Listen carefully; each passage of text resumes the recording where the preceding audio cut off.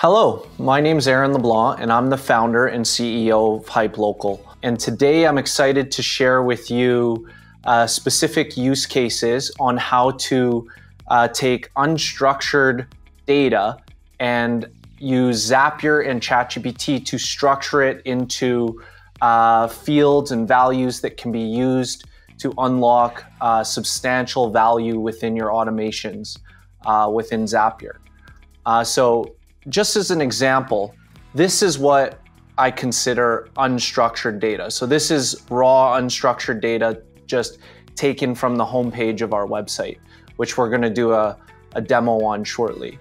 And then turning this data into a structured format that I can actually use to put into my CRM, I can use to create automated emails, and I can use for a number of different things that we'll discuss in this presentation. So here's an example of the workflow that we're going to cover.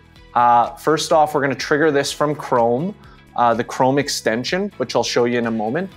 We're then going to scrape the raw web page content with a Zapier code step.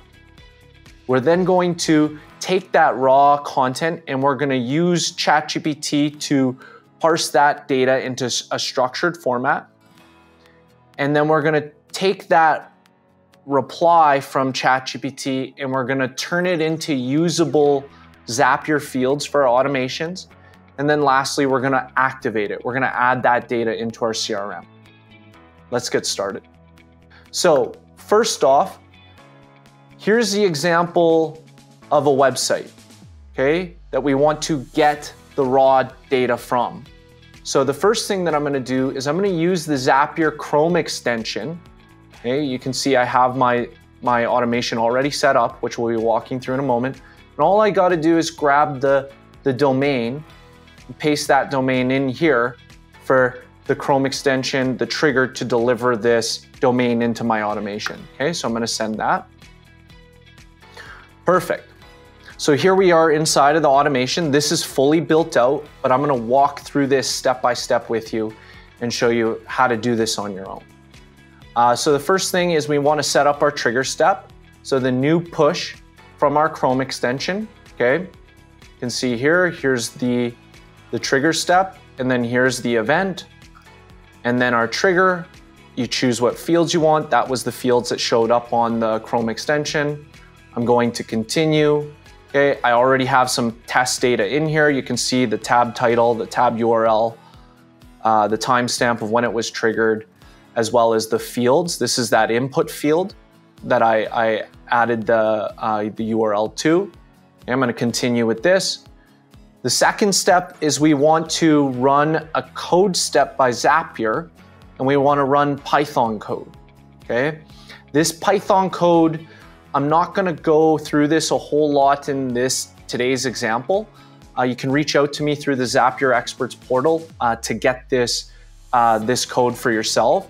But this is just some basic code that will scrape the raw content off of the website URL. Okay, so I'm going to go ahead and let's just run this code. Okay, so I can see here's the raw content. Okay, all of this unstructured data, right? There's a lot of it. To go through this, to gather it manually would take quite a bit of time. Okay, so what I'm going to do is I'm now going to use ChatGPT to structure this content for me. So the first thing I got to set up is a ChatGPT step. Now, even though this looks like the ChatGPT app, you have to have an API account, billing account set up with OpenAI to use this step. Okay, so I've already set up my API, and I'm going to have the conversation event. Okay, so let's jump over to the action. So the action is the user message, which is the prompt. Okay, and you can see here I've set up my prompt, and I am going to walk through the prompt because I think that's very important here to get the prompt right. So the first thing with the prompt I'm going to ask the AI to do is to review the content here. And what I've done is I fenced off or delimited specific raw content, dynamic content that's coming from the two Zapier steps above. So first off is the website URL from the trigger step. Okay, so the AI or ChatGPT knows that that's the URL, and then the actual raw content. And I fence this off or delimit it because it makes it clear to ChatGPT that, hey, this content is separate than everything else. Then what I'm going to do is I'm going to tell ChatGPT to extract and structure the data based on the following schema. So I've already set up the schema I want. I want the business name, I want the business street address, business city, business state, business country, the business postal code, the business phone, the business email, the website URL, and then to create a business description, detailed and specific description of the business and what they do, 3 sentences or less, and then the business industry name, okay? Now, this schema is just schema I set up for the purposes of this presentation. It's meant to be simple, it's meant to be easy, but I can add any type of schema that I want. I could have AI or ChatGPT even create new fields that, infer data. For instance, what if my business is a plumbing business, what would be, the thing that they would be interested in the most? Things like that. There's a lot of expansion that you can do from here. So I fence that schema off again so it's clear to ChatGPT what that is. And then I have specific instructions. Once the data is gathered, check your response for accuracy against the provided instructions. Unless otherwise told in the schema, all fields are string fields. The data will be used to go into a CRM via automation. The data needs to be accurate, clean, and contextual. And then lastly, I have a fenced off special instruction. This is for the output. The output has to be in a very specific format to be able to activate it elsewhere. So output the response in JSON code format with no leading characters.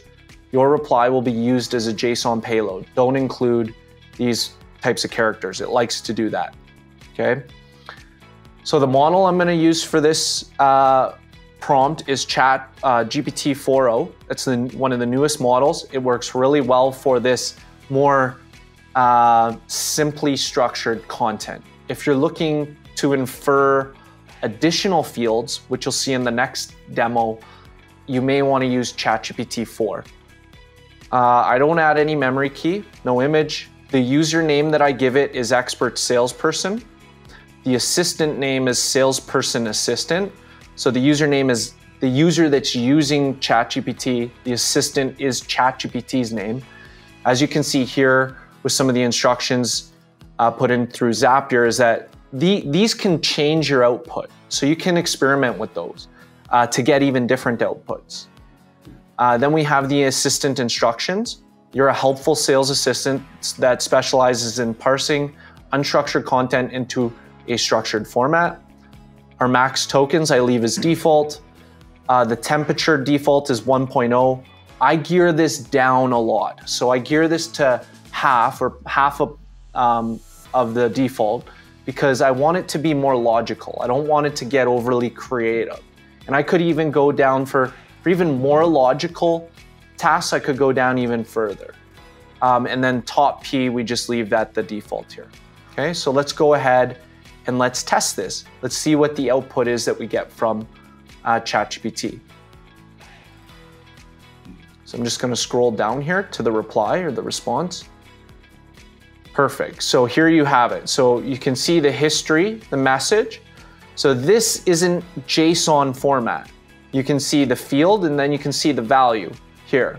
And you can see all the data that it extracted from that raw, unstructured web page content, right? All of the content that I asked it for. The name, the city, the state, the country, the business description, the business industry name, based on the NAICS codes.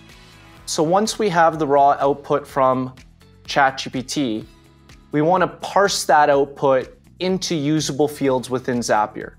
So we're going to use a Zapier code step to help us do this. And we're going to run some JavaScript.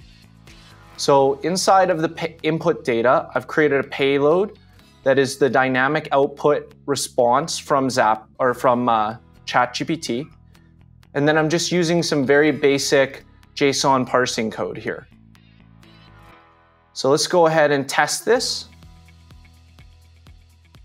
And there you have it. We now have that reply, that response from ChatGPT as usable fields that we can now build into our automations downstream from here. So all I'm doing in this example is I'm going to now create the company inside of HubSpot so that I can then begin my outreach to them inside of HubSpot and recording all of my activities there. So you can see here, we're just grabbing the code steps, the output from the code step here as the data.